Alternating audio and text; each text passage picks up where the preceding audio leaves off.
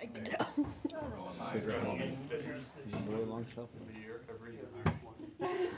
Good evening. Blessed St. Herman of Alaska Day to all of you, even though we're after Vespers.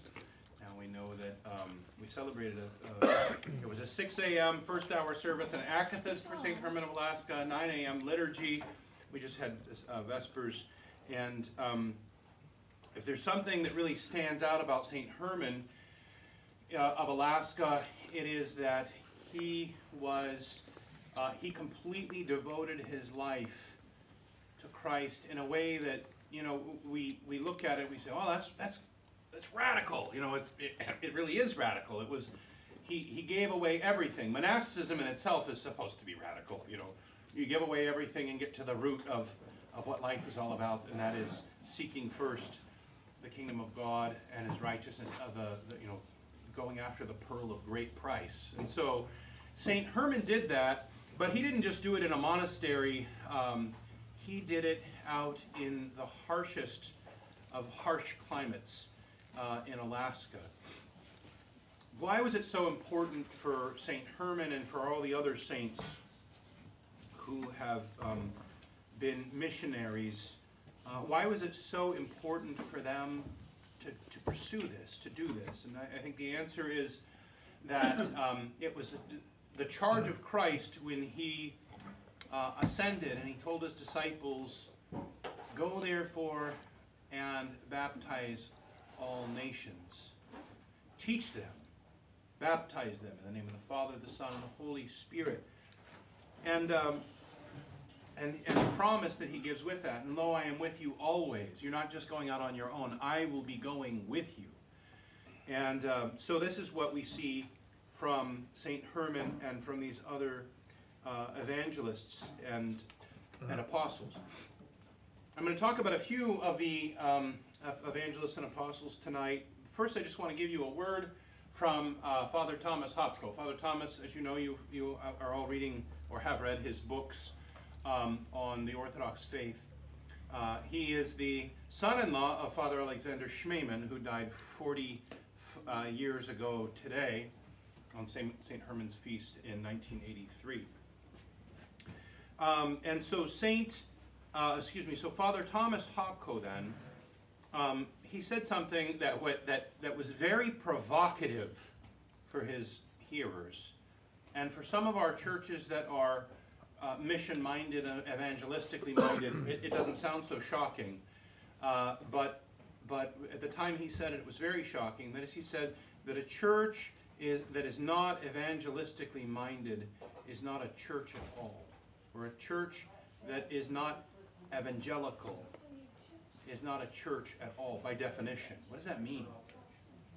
Well, Christ tells the apostles as He ascends to heaven, He gives them this one last command. And what is that? Go ye therefore. Go ye therefore. Preach the gospel, the good news, the evangelion, that Christ is victorious, that Christ is the Messiah, that Christ is the only begotten Son of God. Go and preach the message of repentance and salvation, of the kingdom of God.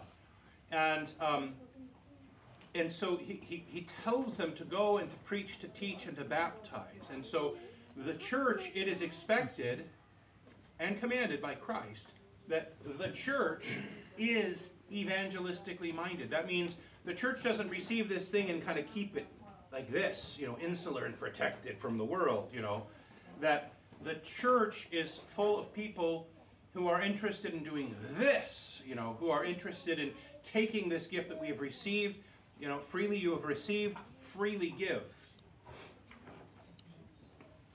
And so it is important for us then, as the church, to be mindful of this. Now, we can look to St. Paul, the apostle. He's the first of the examples that I have here iconographically depicted. St. Paul had been prepared. He had been chosen and prepared by God. And so in his very youth, he was educated. He poured himself into his studies, to understanding the Scriptures. he poured himself into it. And we can see, he refers to himself in ways that we might look and say, oh, that's kind of shocking the way he's speaking of himself so highly. He's trying to communicate to people, I know what I'm talking about, and he did.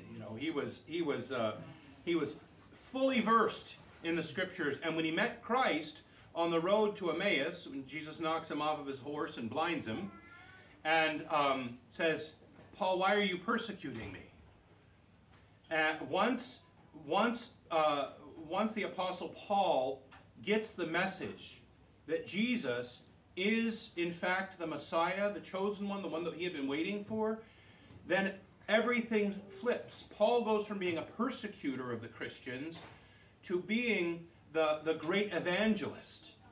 And he goes out and he brings the gospel anywhere and everywhere he can. He wants to communicate the gospel to as many people as he possibly can while he still has breath on this earth. And Paul did it in his day, anywhere he could reach people that would hear him, in the synagogues or in the marketplace, the philosophers. He would reason with whoever was willing to listen to him.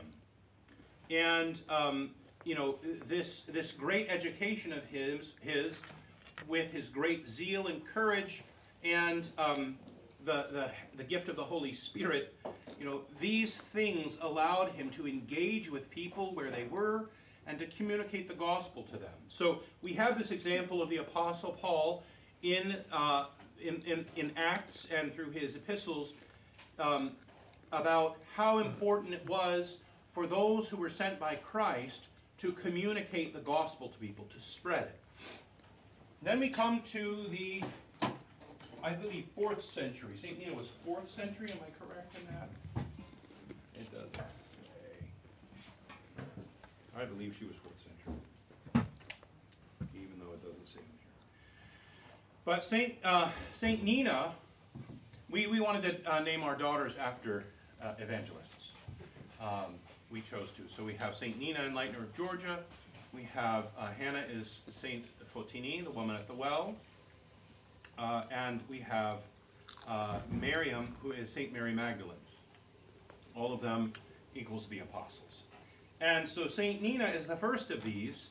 And her parents died when she was young, and she had this relationship with the Theotokos. She had some sort of a visitation or a vision of the Theotokos, and it was her dream to bring the gospel to the people of Georgia.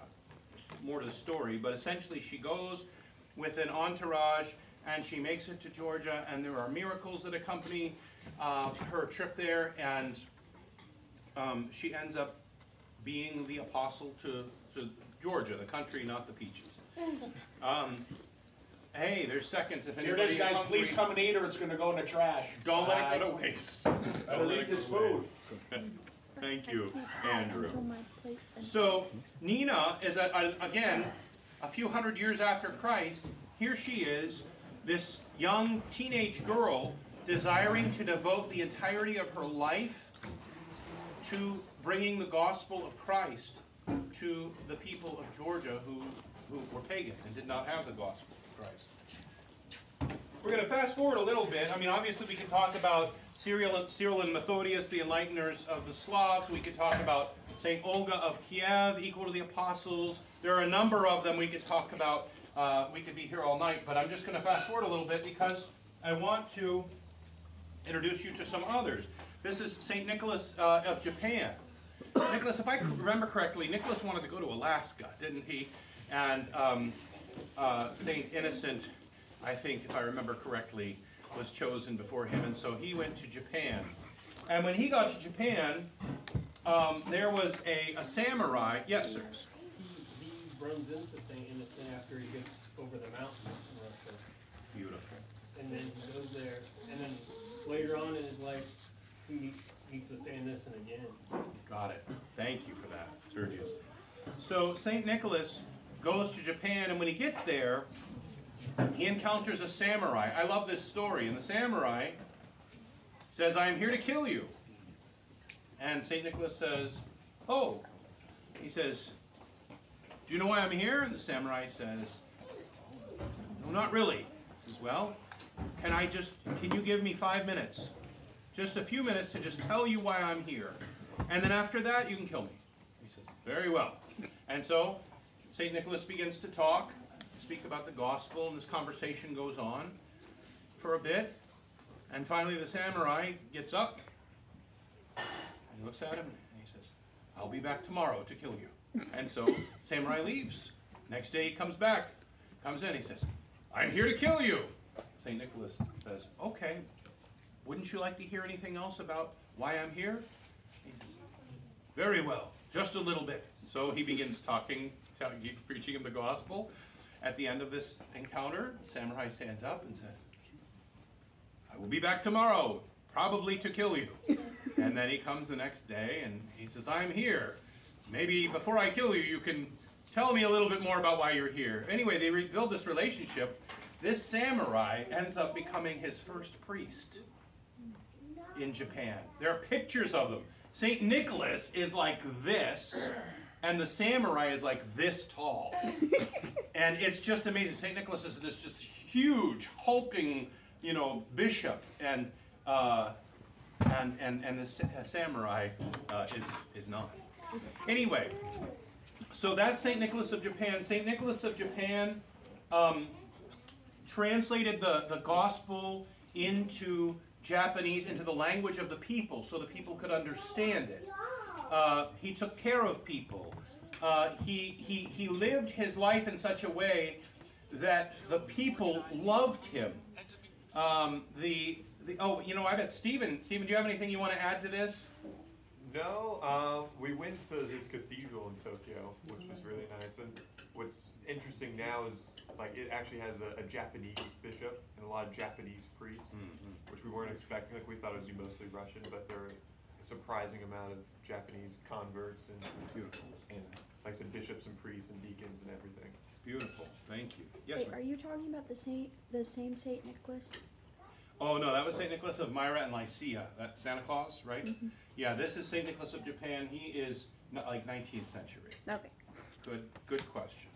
So anyway, St. Nicholas of Japan, again, if you read more about him, which I encourage you to do, you will see the types of missionary efforts that he had, the things that he was doing in order to reach the people, to approach them in a way that they would receive and understand. St. Nicholas of Japan.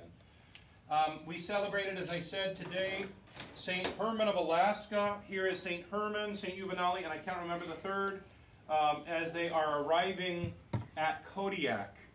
And I mentioned today in my homily that their trip was 9 months long across Russia and Siberia, and then through the icy waters here to get to Kodiak Island. 9 months, it's hard to imagine. And they left, if I remember, they left at the end of December, if I remember correctly. So the end of December, Siberia, not a really happy trip. But it was worth it to them to bring the gospel to the people in America. It was worth it to them to suffer that trip. And I'm going to say also that the reason they were going there, they were not going there as evangelists per se to go and preach the gospel. They were going there to take care of the people who were suffering at the hands of the Russian fur traders. So they went in, and St. Herman in particular went in and befriended people and cared for people. He befriended children, and when a plague came in and killed the parents, then he took care of the orphans, and he started a school. And he did things to serve the people, and they saw him as such an unusual shining light that when they talked to him, they were drawn to him, and through him they were drawn to Christ. So this kind of harkens to the teaching of Saint Seraphim of Serov. Acquire the spirit of peace, and thousands around you will be saved. And of course, that is a form of evangelism. A very prominent form of evangelism is that if we become saintly, like the fathers and mothers of the desert, people would travel from all over to come and just to talk to them for a few minutes, if you can imagine that, because they devoted their lives to Christ, to prayer, to fasting. They devoted their lives. Their life was so radically changed from their life in the world that, and they were acquiring the Holy Spirit, that people were drawn from all over just to come and have a short conversation with them. And that's where we get our books on the sayings of the Desert Fathers, because people would write down the things that they were told. And the disciples of these fathers and mothers would write the things down as well. So that's why we have these compilations. But that is a very prominent form of evangelism, people coming to you because they see something different in you, and that's very important. And so that's again, the example of St. Herman. St. Yakov Netsvetov, he was born in Alaska. He had a Russian, I believe it was a Russian father and a native Alaskan mother. He was an evangelizer on the, is it the Kuskokwim Delta, the Yukon River. He had, I can't remember the exact numbers, but he had one missionary trip. He baptized, I believe his last missionary trip, I believe he baptized 1,600 people. It's just astounding. You can go through and read the logs that tell how many people he baptized, how many people he married, on these dates, and I mean, just the things that he accomplished. It's just unbelievable. St. Yakov Netsvetov. There was that missionary zeal, right? This desire to go and bring the gospel of Christ to people. I was at his canonization, actually, in Alaska. They didn't have his relics there because his relics are buried in a big field in Sitka, and they didn't mark his grave. They know he's in this field, but nobody marked his grave. And so, anyway, when you go to pray at his grave, you just go to the corner of the field and you pray there, and he's out there in this field somewhere. But we had his glorification service at St. Innocent Cathedral in Anchorage, Alaska, and I remember that day. It was in the fall, and it was sunny and relatively warm, when everything started, and then we went outside for the procession around the church, and it was ice raining, and I was in short sleeves. But you can't do that in Alaska. You always have to have backup. But I didn't, but I learned quickly. Oh, no. And 19-year-old learned very quickly. St. Innocent, Enlightener of Alaska. He's another example of somebody who, we don't have a huge list of miracles he was performing. He's not one of these that, like St. John, the wonder worker of Shanghai and San Francisco, there's a book of miracles, right? This happened, this happened. St. Innocent, he was brilliant. He was evangelistically minded. He translated the gospel into the native people's language. He met people where they were and sought to Christify what he could of their culture. He embraced them. They loved him, and he was very faithful. There is one of the most famous stories is when he goes out to leave Sitka in his little kayak. And he wanted to go and serve the people and bring communion, and serve liturgies. And the people in Sitka, the natives begged him not to go. They said, nobody goes out on the sea at this time of year. You can't do it. You will die. And he said, well, God will protect me, and if not, it's okay. He just went, and they were all standing there waving goodbye for the last time on the shore. And they were very surprised when he returned home later, a month or 6 weeks, I can't remember what it was, later in his little kayak, and they were shocked that this man, he was 6'4", he was a big guy. He was a poet, a scientist, he was a carpenter. He built a massive log orphanage that he lived in, and it had a seminary in it. I've been in it. It's absolutely gorgeous. It was just trashed. It was completely trashed because of years and years and years of disrepair. The Russian government cut off funding. Decades and decades, and almost 100 years ago now, right? And so the church just tried to support it, but the church in Alaska was relatively poor.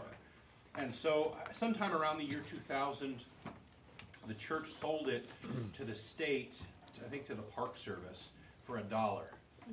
And the Park Service put 20-something million into restoring it to its original state. including crazy things that only the government does. Like the wallpaper for this place was from a wallpaper manufacturer in France. That place had gone out of business, and so they bought the business, they bought the rights to the thing, reopened the company so that they could remake the identical wallpaper. And then I guess they closed the company or sold it. I don't know what they did with it after that, but just this is what the government does. You know, they're like, well, let's see, what are we going to do? And that, so you're in this room, you know, surrounded by these things that are they're period pieces. They're just absolutely amazing. They've got Saint Innocent's sleigh bed there. It was only 6 feet 2 inches. If that tells you something about his asceticism. He slept in a bed that he could not physically straighten out in. So. Anyway, it just awesome. That's Saint Innocent of Alaska. There's more that I could say. If you have not read his book, An Indication of the Way into the Kingdom of Heaven, it's very short, it's very succinct, and it helps. Like he was trying to write a book and say, how can I communicate the faith to people in a very simple and straightforward way? And that's what that book does. It's a really wonderful work. And then another one I just pulled off the wall was Saint Sebastian. We celebrated him a week or so ago. And again, Saint Sebastian was, what he wanted to do was bring the gospel to America. And he did this by traveling all over the place. He was for a time the head of the Serbian Mission Society. I can't remember what it was called, but you know, he was in Montana, he was in Arizona, he was in Alaska. He started a church in Douglas Island, Alaska. He was all over the place, and that's what he wanted to devote his life to doing. So the reason I wanted to tell you about these, and of course these are only a few, and there are so many others, and there's this book, Glorified in America, and the vast majority of these saints were here spreading the gospel and unifying the diaspora, the people, the Orthodox people who had immigrated here and had no churches. They were gathering them up and bringing them together, and they were working to spread the gospel while they were doing that at the same time. It's a very good and expensive book, and I'm hoping to get a discount on it, as I said yesterday. If I can get it's a long story short, but we'd have to buy something like 20 of them in order to get a discount, I think. And they're $40 each. So anyway, I'm working on it, but everybody should read that because it's a very important piece. So what does this mean for us? Well, first of all, anybody who doesn't think that the idea of evangelism or mission is an Orthodox idea is just mistaken. There has been, in this country, there became kind of a large sense of, you know, we're here in order to protect our church. Our people came over. We want to protect our culture. Easy to become kind of ethnic ghettos, and you know, really try to be faced inward toward each other.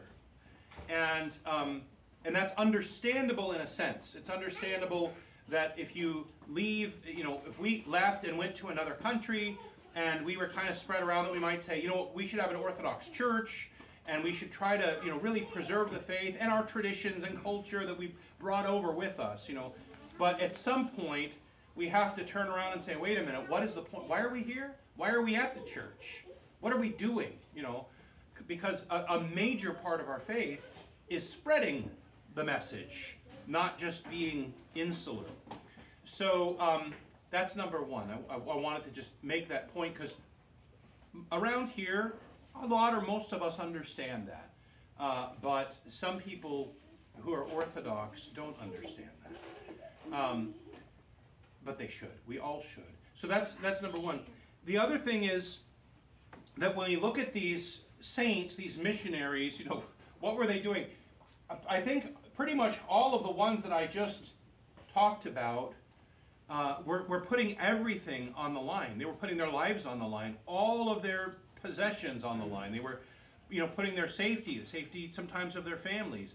They were putting everything on the line for Christ. That's how important it was for them. that they get the gospel message out.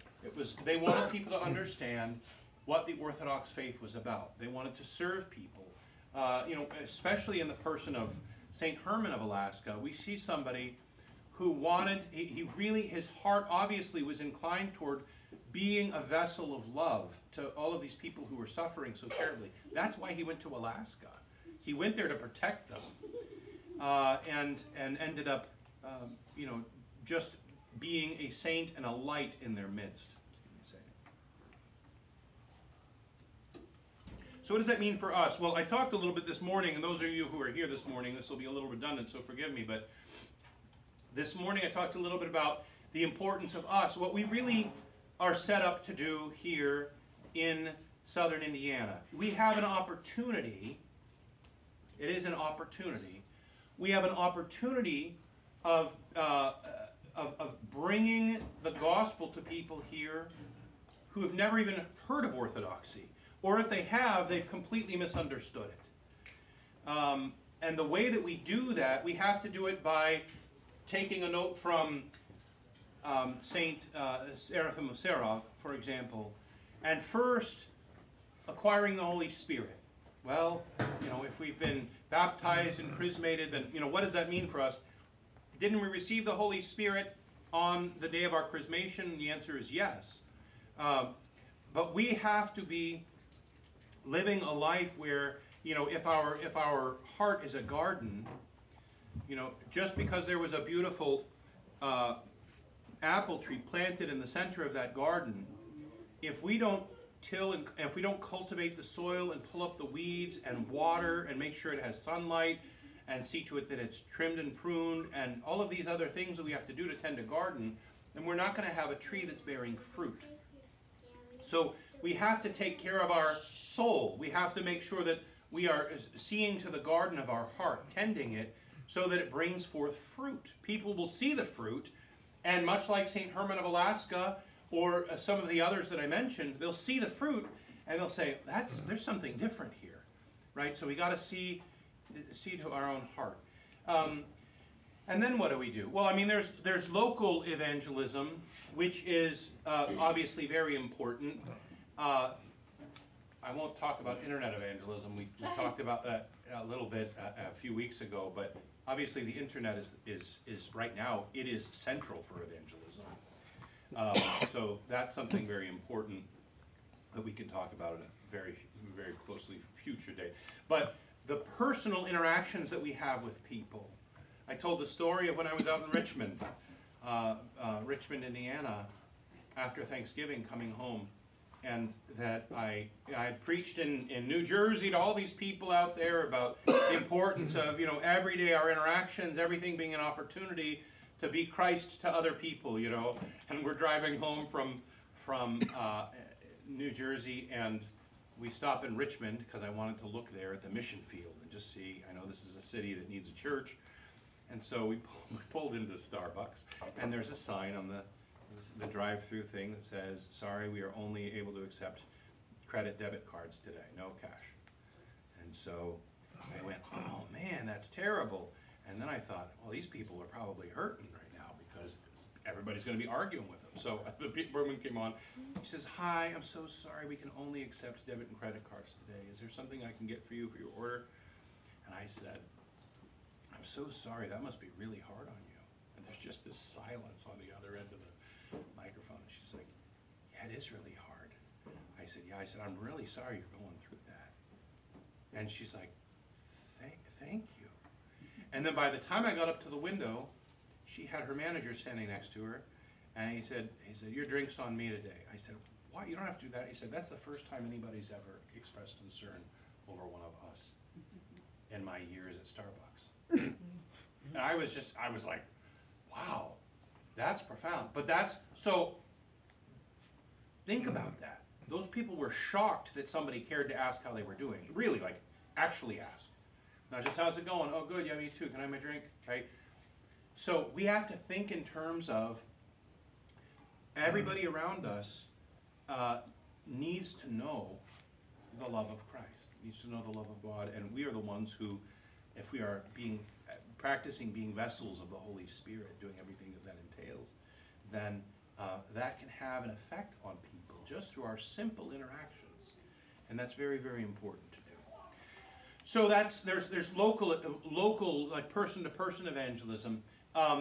There's also evangelism on a larger level locally, but I want to take it out further than that and just say that for us, we really have to see, until somebody else takes it, nobody else seems to be taking the baton and running,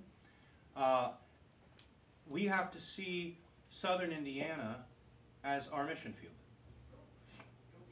And what that means is we have to understand that God has placed us here, unless He shows us clearly that somebody else is going to do the work, that God has placed us here, and that we have a responsibility for the people living around us. You know, you go far enough down south to New Albany, and you know, you've got Louisville over the border with a bunch of churches there and things like that, but think about the other towns. You know, Columbus doesn't have a church within an hour. I just mentioned Richmond. You know, it's at least 45 minutes to an hour to get to a church from there. These are cities, you know, college towns, right?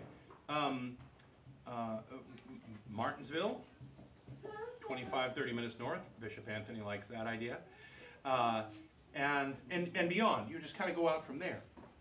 So we have to have the mind of evangelists. That's important for us as healthy Christians, to think, what can I be doing for others outside of myself?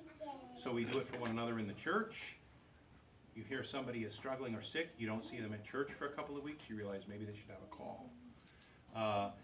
We do it for people outside the church. We find out how our neighbors are. That's important. We do it in our one-to-one interactions. We can do it at work. It's harder at work, I know, because people, you know, people don't like mixing work and religion, and I understand that. I do understand that. Nonetheless, Do you know it from experience? I do. Yeah, I had a boss who is a committed Christian in a company that I worked for in Alaska, and I remember at one point it was Pascha. It was like, I think, Bright Week, you know, after Pascha, and so I went into the bathroom, and Rich was in there, and so Rich says to me, "Hey, Peter, what's the good news?" I said, "Christ is risen."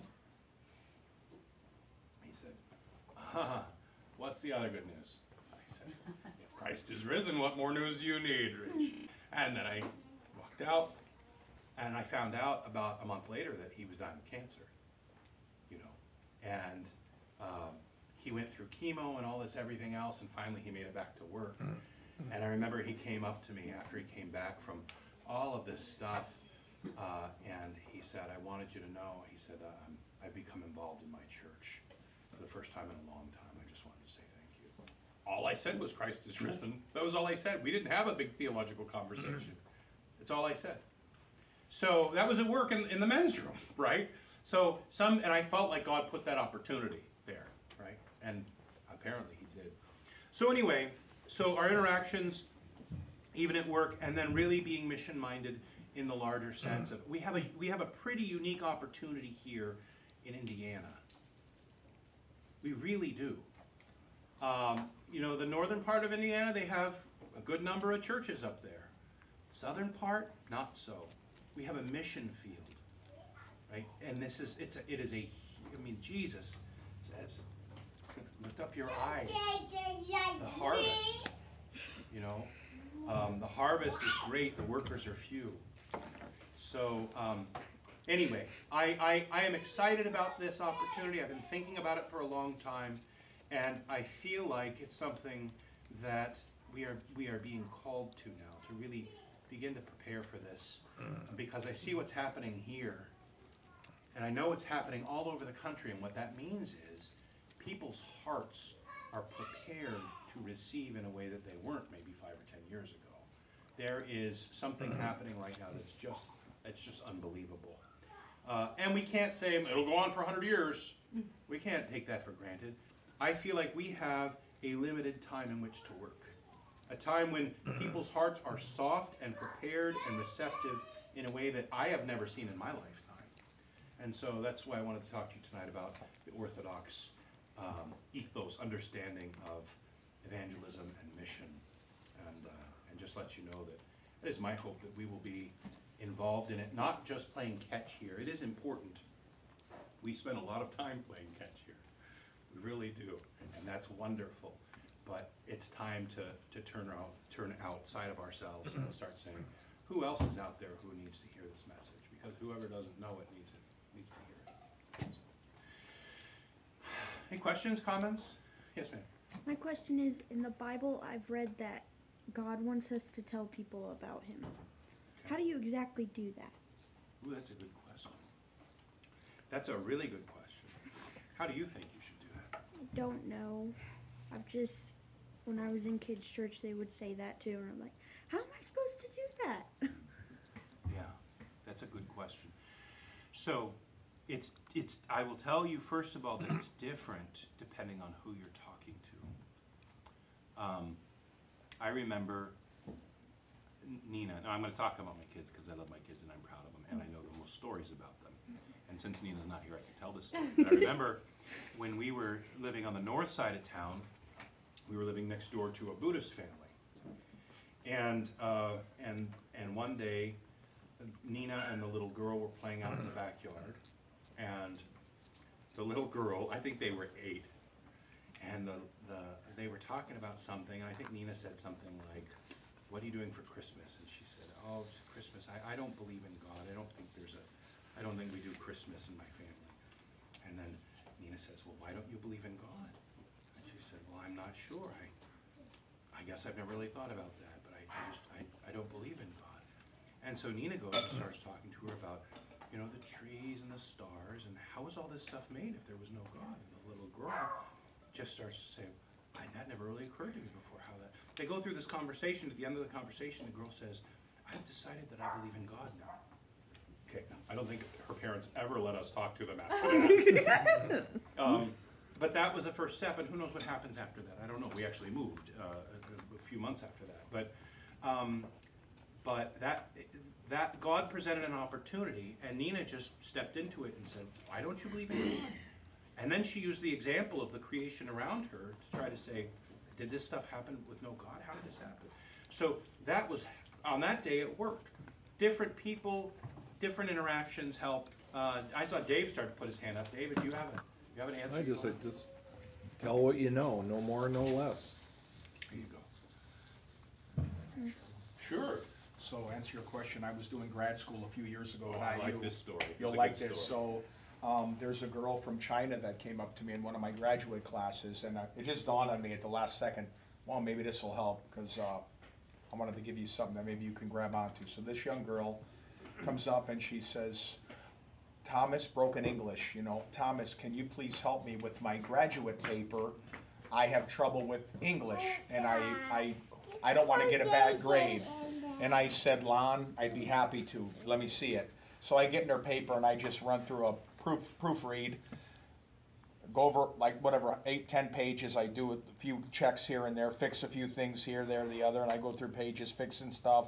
I go, there you go, Lon, that should do it. She turns it in, she goes, I got an A on the paper, Thomas, thank you. What do I owe you, or something like this? And I said, Lon, here's what I'd like you to do for me. I said, have you heard of Jesus in China? She says, I hear of him, but we don't believe. We are all atheists where I come from. No belief in him, but I heard of him. I says, for me doing your paper, this is what I want you to do for me. I want you to leave school today, and I'd like you to say, Jesus, I talked to Thomas tonight. He told me to talk to you. If you're real, would you show yourself to me? I said, that's all I want you to do. Would you go do that for me? She goes, I do this for you. And she took off. She took off like this, gone. Well, I'm at the graduate school, working on another paper, because I did quite a few years in grad school, right? Changing majors, blah, blah, blah. So about a couple weeks later, whatever, I'm in a school of education doing some more paper prep, and here comes Lon and her boyfriend driving up, bands, very high end, very lot of cash, money. And she comes walking toward me and she goes, Thomas, I said, yeah, Lon. She goes, I did what you told me to do. And so I stop everything. I go, what did you do, Lon? She says, that night you told me. I said, yeah, I remember. She says, I went home alone in my room and I said, Jesus, everything I told her. And she said, he came to me. She converted to Christianity, and her boyfriend that she called Wei, we joke because Wei in Chinese, you know, Wei, I said, what's up, Wei? You know, like hello, so I would joke with Wei. Wei ended up, fast forward, he was atheist. He became a Christian. Her brother in China was tied into the Chinese mafia, owed them a bunch of money. So by these two becoming Christian, they start sending money back home to free her brother up from the debt, and that changed the whole family by saying, you help someone with the paper, be creative. Here, let me pay you. No. Just go tonight. Mention Jesus. And that's what happened. Changed their lives. They became Christians from just that. Like you mentioned, that's it. That's a story you understand saying? Yeah. Make sure you can share, because I got a few of them. I know you do. So it takes a little bit of boldness, because she could have said, I'm an atheist. I think Christians are dumb, and I can't believe you just said that to me. Right? She could have said that. That's not the way it went down. But he was willing to take that answer if that's what she gave.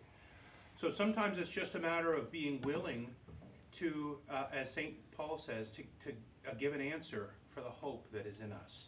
To be willing to just, like when I talk to people about death, I mean, I've been around death a lot.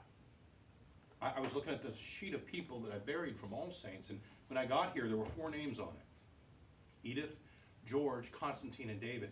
And now it is a full paragraph. I have never counted how many names, but I've been around death a lot. And when I'm talking to families who aren't around death a lot, I need to be able to communicate with them why this for me is not a horrible moment, And that's important because for people who don't believe in God, or people who don't know what the church teaches about Christ's victory over death, then that can be a very powerful message for them. And we have people here who, they didn't come to church for a decade, and then a family member died, and they hear the gospel of hope preached, and it brings them back into the church. So, thank God. And sometimes, I remember a woman who's 96 years old. Rhonda checked her watch. Rhonda, I'm sorry, I go long. I'm sorry. I didn't notice. Sorry. I notice everything. So anyway, so now I lost my train of thought. That was on purpose. I'm just joking. A 90-year-old woman. 96-year-old woman. She said she became Orthodox, and I said, why on earth? I mean, God bless you for it, but why did you become Orthodox at 96? And she had been Roman Catholic actually, and she said, a friend died, an Orthodox friend. I went to the funeral. And she said, I realized these people are not afraid to call death what it is. She said, every word of that service was the truth. And the eulogy that the priest gave, it was all truth. It was bold. It was straightforward. And she said, this is the truth. This is where I want to be. 96 years old. So you just don't know what people's hearts are prepared for. And we see this, when Saint Innocent of Alaska arrived on the shores of Alaska, the natives were waiting for him. But how can you see these people? Because I've been around Christians all my life. Yeah. So I don't know how to find these people that need Jesus. They'll find in their you. life. I see. Yeah, right. You don't have to find them. If you're willing, then God will bring them into your midst. And he does all the heavy lifting. That's right. He does that a lot. Ask him. When you wake up in the morning, say, Dear Jesus, I don't know how to find these people. But if you show me, I'm willing to do what you want me to do, be ready. Because you may get bumped at someone at the checkout line, and she may just grumble, and you say, oh, I noticed you sighed. What's wrong? Oh, my brother's in the hospital, whatever. Do you want to pray? Then if you need help with that, you get with us, and we can show you those basics. But I'm going to share one more thing, if I may, with class, because I deal with a lot of students at IU. I was in grad school maybe 10 years ago on a legal course, case law, And I'm surrounded by a lot of different majors, PhD in this, masters in that, whatever, just doing this, whatever. I don't know why they were in legal, but I was studying law because I'm a licensed school principal, so I got to know a certain amount of law, obviously admin law, school law, that type of thing. So we get to Roe v. Wade. I mean, everybody, ooh, as he say, don't talk about that. We're in Bloomington. So check this out. People start going off. Hey, I'm Catholic, but it's okay if she wants to have an abortion. Well, I'm Muslim. We don't believe a soul's infused till 6 months in the womb. And I'm taking it all in. Everybody got an opinion about why it's okay if their neighbor does it. And I'm like, man, I got to do something. Dr. Hostler, Thomas, Dr. Hostler, I'm sorry, but you know what? I heard the Muslim here says that he don't believe a soul's infused for 6 months. You said you're Protestant. You believe that you won't do it, but it's okay for Susie next to you. And you're Catholic, and you said it's okay and this and that and the other. And I said this. I said the Word of God is clear.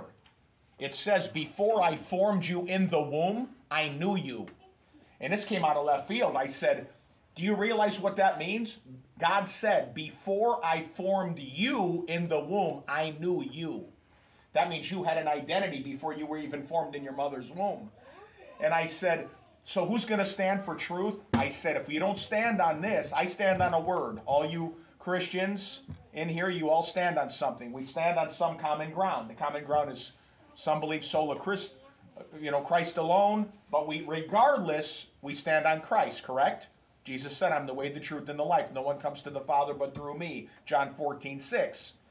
So I said, I stand with Christ. I stand on his word. And I said, I will stand for truth in all this. The whole class shut down. The woman started crying. The doctor started crying. She came to me and she says, my niece is blah, blah, blah, blah, having a lot of trouble. I can't say what she said. But she says, I will never teach this class again. So again, just willing to step. It broke the professor. She wept. Something convicted her. She says, I'll never teach this again. So you draw it from whatever you want, but that's what happened. So I would just share that. To be bold and let God use you where he will. Thank you. There you go. Last question, Thomas. Might be venting, and I'll listen for your comment. So as I get to my family, I'll let you get to know me. Two cultures of history for me coming to this point, joining the Orthodox Church. The Protestant evangelical church in America, a non-denominational church, was mad. I was indoctrinated and, pumped up with guitars and this, that, and the other thing to go get people on the same team, and I didn't know. It's easy, it's very manipulative. So I have a little bit of a bent. I mean, I'm not holding on to resentment, but this is crazy. So people running around, people get baptized, now they're singing on a stage, and all these terrible things happen. Everyone kind of scratches their head, and eventually they're no longer a Christian. And it's a lot of the world, and why they're not interested is solely because of people that claim to be Christians. So we all know this. So I wanted to see if you had a comment about that. And you did say, forget which saint said, acquire the Spirit first. It's like, they totally missed that point, right?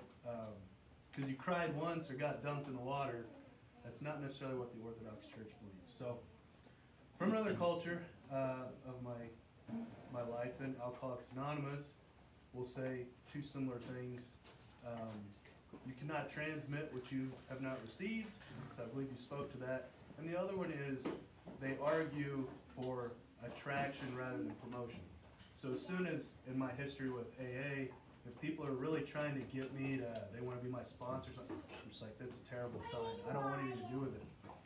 If someone's selling it, and I don't know people, whether they're conscious or not, really, in their heart they know whether we're trying to sell it. I don't know. I mean, we see Jehovah's Witness on the corners. They're very low key and they don't agitate you. But I don't know. I wanted to unload those 2 points of kind of what a nightmare it is with the heterodox. Personally, stirs me up a little bit.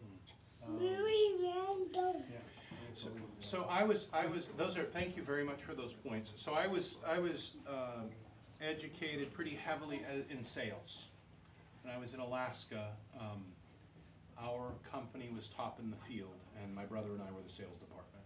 And I don't say that to brag, I just mean they trained us really well. We had all the expensive trainers come in, and you learn all the formulas and whatever else.